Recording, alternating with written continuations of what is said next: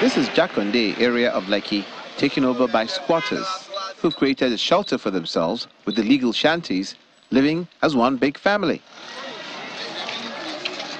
The Lagos State Building Control Agency is visiting the area alongside the Office of Urban Development, as well as the State Environment and Special Offences Enforcement Team to follow up on the evacuation and removal of shanties notice given to them by the Ministry of Environment last week. Some form of compliance is visible in the area, while others are yet to comply with government's instruction. We will remove everything because it's not our place. We are just looking for daily bread here. But we will remove everything. Let them give us a little time. The Special Advisor on Electronic Geographic Information System and Urban Development, Mr. Olajide Babatunde, says urban regeneration is in full swing across the state and Jakonde will not be left out. We have a lot of environmental issues here.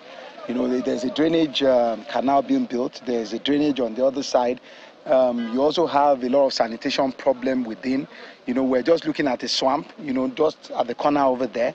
So this will be a serious concern to the Ministry of Environment. The living condition of the people here is really pathetic. It is terrible, and it is not something that should be encouraged. So we should assist these people to relocate into proper spaces where they will feel more comfortable and they will not be prone to diseases and a lot of hazards. We are not removing the Jakonde houses because there's a procedure for that, and the government is going to have a proper and total plan, you know, for regeneration, renewal, redevelopment of this area.